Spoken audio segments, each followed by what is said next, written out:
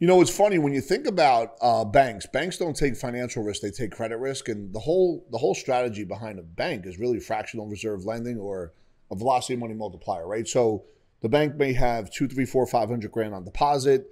And that could be 10, 15 different people. Just going to keep it simple. They take that money and loan it out to Mary, Joe, Mike, and the rest of the family to either buy houses, finance cars, get credit cards, or whatever else they could give loans out for. Except they make 40 cents on average of every dollar that we make 1 or 2 percentage points that are in our savings account. Now, the real key is that they have what we call bank-owned life insurance, which earns a rate of return even as they borrow this money out over and over again. So this is when Barry Dyke told the truth back in 2007, Pirates of Manhattan, where he told on Wall Street that all the higher ups, the executives, they were taking their money not into 401ks, but they were putting it into really pensions or life insurance strategies, or really kind of mimicking the bank-owned life insurance mindset, right? Or corporate Coleys and Bolies, they call them. Why am I bringing this up? Well, today with my partner, Red Gardner, we're going to talk about, you know, how you borrow from a life insurance policy, which is really no different than the leveraging capabilities and abilities that the banks actually do to this day. Anyway, Ed, thanks for joining us, brother. Hey, what's going on? How's it going, Rob? Was that a good lead into what you're a master at? I love the intro there. You know, before we get into it, because it's a heavy question, right? Like, how do you borrow from your life insurance policy, or how do those loans work? Yeah.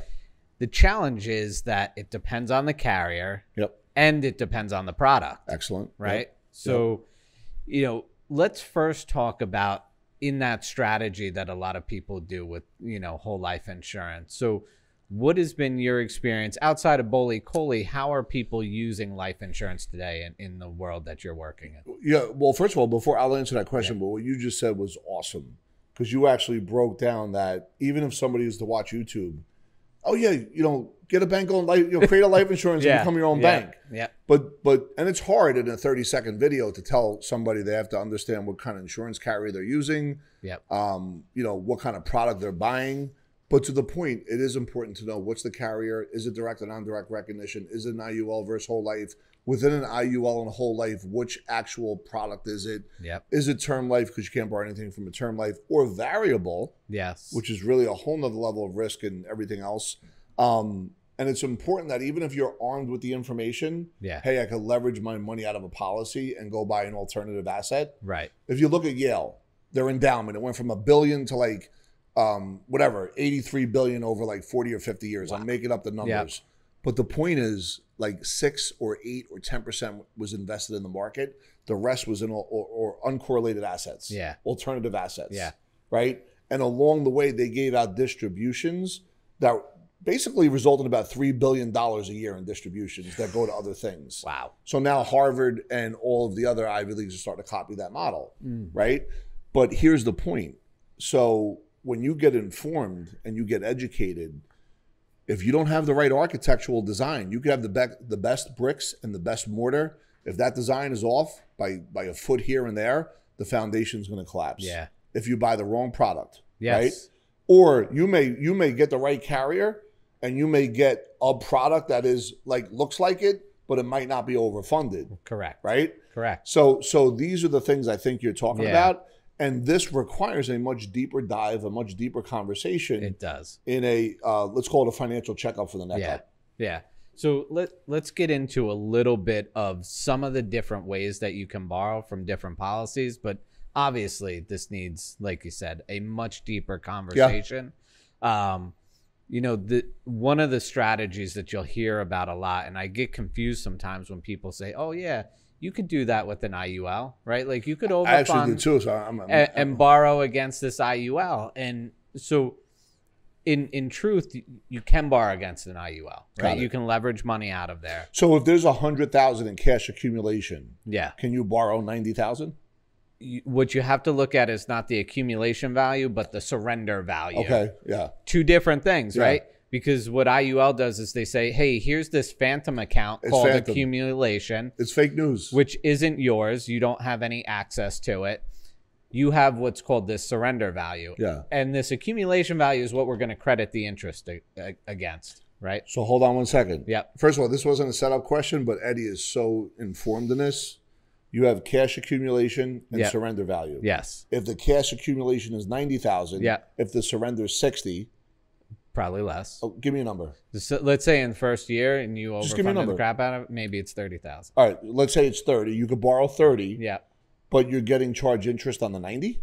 Is that what you just said? The interest credit? The interest rate that's credited based on your index performance is on that 90. All right, so if the index does 8%, that 90 gets 8%, Yeah. but you're only able to borrow 30. Correct. Okay, and how much is the borrowing cost? No different than it would be on whole life? So the way that they set it up, a lot of these carriers will give you two options. One option is you basically pay about 1%, maybe 1.5%. Which is the fixed option, I Which assume. is a fixed option. Yeah. It means that whatever you borrowed against the policy Yep. out of that surrender value, it's not getting any more market, I'm participation. coming for you. Yep. So now that money doesn't get that continuing compounding interest. Yes. Or that uninterrupted interest. Say that real simple, real So quick. when you take the money out in this fixed option, you are not getting that uninterrupted interest growth on the money. So if you borrow 30, Yep. you're not getting interest on the 90? On the 30. On the 30. Yep. What about the 90? Then it would be 60 that's left So in the there. 30 is taken out. Yeah. All right. So in other words, if you do the other option, not only can you borrow the 30, but you get the interest on the full On the full 90, but the interest is going to be higher. Yes. So you're going to pay a higher loan rate to the insurance company, but the index has to perform. So, Yeah. complicated question. Ready? And it's okay if we get lost in the sauce. Yep. There's 90 accumulation. Yep. 30 we could borrow. And the market, although there's a bottom of 0, Yep. lost 10% that year. Yes. So that means that you paid a higher interest rate to the insurance company. Yep. And you earned 0% in that accumulation. So you borrowed borrowed the 30. Let's Yep. make up a number. It's 7%. Yep. But you were not credited 3, 4, 5, 6, 7, 8, 9, weren't. 10 on the 90. You got credited 0. So that means for all the folks that go bananas over IULs because they were just created in 1997, Yeah. and they really haven't seen significant market losses consistently. As a matter of fact, the market's gone up from Right. 2008 straight through to 2020, 21, Yep. 22. They don't understand. They get mad over that the same way an IUL person gets Yeah. mad if you say a whole life is more conservative for this become your own bank model Yeah. structure. Yeah. Question: do the banks own IUL cash value life insurance, or do they own whole life insurance? So it's a great question. So the understanding that I have on BOLI is that because they use tier 1 capital, Tier 1. they have to go with the highest rated carriers. Tier 1, son. With the most conservative companies. Say it again. So no, it's whole life insurance. It is, because they got to go with Tier 1. Tier 3 is for the Cowboys or the people with the broken down credit, right? Is that fair? Yes. All right, so this is what I'm talking about. Eddie's like getting live right now, breaking down the IUL versus whole life. Yeah. But Eddie, do me a favor and go real slow because you are great at this. There's a person out there that has in a whole life policy available $30,000, $50,000 in cash. Yep. And they're going to go buy a car next week, right? Beautiful. So if they're going to go buy a car right around the corner, we know that if you go to the car dealership, and let's assume they're financing it, Yep. and you go buy a car from Danny, and it's 50,000 sticker, Yep. the second you drive off, it's worth 45,000, and then Correct. 5 years later, it's worth about 30,000, Correct. right? So the car goes down. Yeah. Is there a way that, it's a setup question, is there a way that if you become your own bank and you buy that car through your bank, that the car is still going to go from 50 to 30, but the money in the car is going to get separated out, and now it's going to go in your world and be worth 55, 60,000? Yeah. Love to hear it. So, one of the strategies is using this to finance your own debt. Yep. Right? So if we're going to go and buy a car, what are our options? So most people go to the car dealership, they get an auto loan, Joey from Brooklyn sells it to him. they pay it off, right? Joey, and they try and rob him. Yeah. And they're paying high interest rates and whatever. Gap insurance, which doesn't exist. Yep. All of the different things that go into buying a car. Second option is they go in and pay cash. How did they get that cash, right? Generally, they had to accumulate the cash. So in this concept, the idea is to accumulate that cash inside of your life insurance policy first, then go use the life insurance policy to go and purchase the asset. That asset being a car is going to decrease in value pretty much no matter what you buy, Yep. right? However, if you have the right type of life insurance policy that gives you that continuing growth inside of the policy. Is that an overfunded whole life policy? It's a whole life insurance policy. Yes. It has the cash value in it, and it's non-direct recognition. So that means whenever you borrow, you get full credit. Correct. Got it. So now you've gone and you've borrowed, you've leveraged, you've bought this car, and now what are you going to do, right? You're going to still continue to save. That savings, you create your own amortization schedule, and you pay that money back into your life insurance policy. You now become the bank and recapture that growth and keep that in your world. Can I say it real simple? Yeah. Is the $50,000 that you borrow from yourself to pay off the car that you pay off over the next 5 years? Yep. Even though the car is worth 30? Yeah. Is that 50 going to be worth about 55 to 60? Absolutely. In that scenario? Yeah. Yeah, so Eddie and I are going to do an illustration on that at some point, and we'll be able to show you folks what it looks like. Yeah. So they can see an illustration where you don't borrow Yes. versus where you do borrow. The money's not any different, but how after borrowing it and paying it back through this strategy instead of paying forward, Yep. it'll be worth more money in your world. Absolutely. Awesome. Yeah. What's next? I think the biggest thing for people to really understand is that it's not just a simple, this is how it works, because every carrier has different ways of charging interest and the policy growing, crediting those policies. And there's different products in IUL. Not that it's bad. Whole life, not that it's the be all end all, but those two different products have different ways of doing things. And the biggest challenge that I've seen is people that buy one policy thinking they got another. You know what I love about you, though, is you want to make sure you find the right policy and company for the person. You're not trying to just go to a company because it's better for you. Correct. Right? That's what's really cool about being independent, right? Yes. Not captive, because we want to make sure that we always represent the person buying the policy, not the carrier. Right. Where, we're captive towards whatever those numbers are that have to be done each year so our retirement's in order. Right. We are the asset. We talk about that. Yes. We invest in our own business, which is us, our asset, and part of that is the education of putting client first. Yeah. It is always about the client first, and it's especially about doing business with companies that have a strong balance sheet, that have great credit ratings, because even though we have access to everybody that's out there, we don't want our clients to be with just any carrier. We want them to be with a strong company. Yes. So we're having fun here, sharing information. To Eddie's point, and for all you folks that are listening, it's not like, hey, become your own bank, and oh my God, you're going to be able to borrow from a death benefit 2 days after you make your first payment. That doesn't work that way. Right? You got to leverage off your cash value. The question is, do you want to save or accumulate? I think savings into, really taking moonshot into investments while your expenses are paid through your business is much better than accumulating to a 401k. I'm not saying a 401k is a bad thing. I think if you do nothing and you do a 401k, that's excellent. Yes. But if you do 401k and you can do something else that's even better, more powerful and strategic, then I'm going to say do whatever the other thing is. Yeah, and I think the thing that gets lost in that conversation, maybe this is a different video for a different day, but the idea of, a 401k versus life insurance, where we should be thinking about 401k and life insurance. Yes. Right? How do Why these does it have to be two one things, or the other? Right? How can they work together? Yeah. Because 401k is a great accumulation vehicle. You don't see the money, it comes out of your paycheck. You don't have to think about it. But the life insurance creates the distribution model that people don't understand. Thank you. And Eddie just said something, and this is for you, because listen, they teach us to look for disruptive titles that make you listen, right? That's the truth.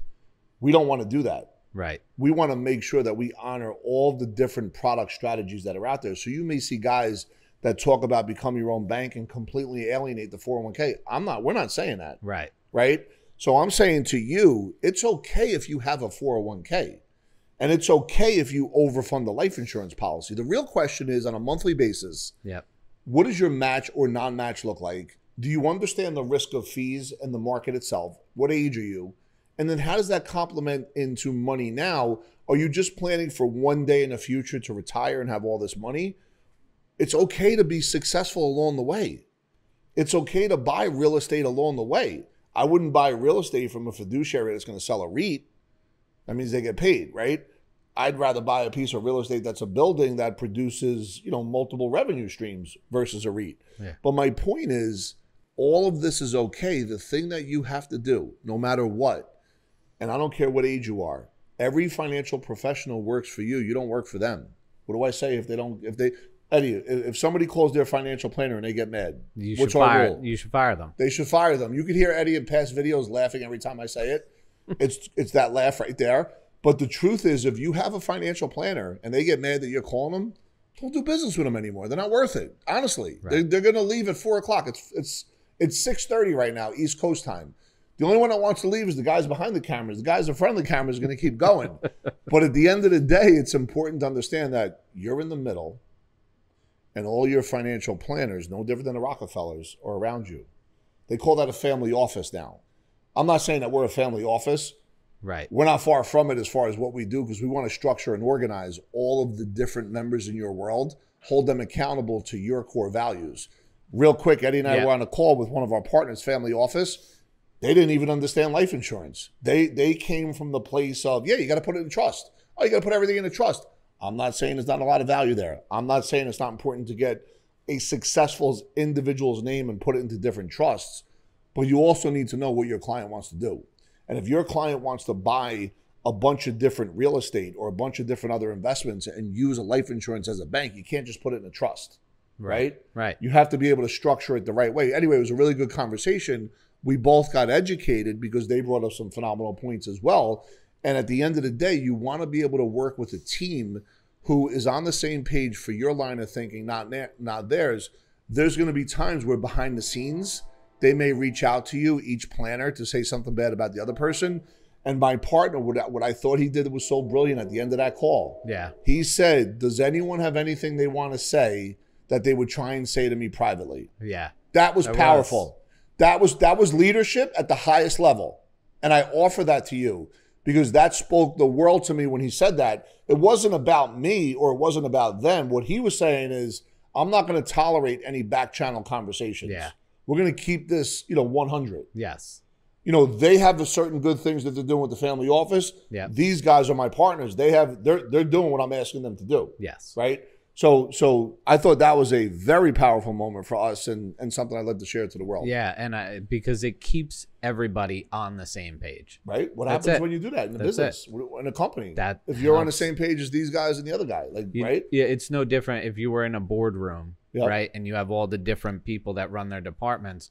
They're all going to get together and collaborate. You don't need people coming to you after as the CEO. Back channel. Right. Yep. Right. Back channel. So that's what he made sure that wasn't going to happen. Take us home, brother. Yeah.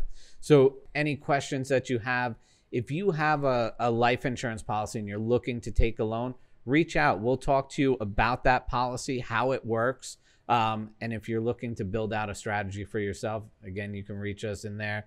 Click the link. One of the advisors will reach out and have a conversation with you. Thank you very much.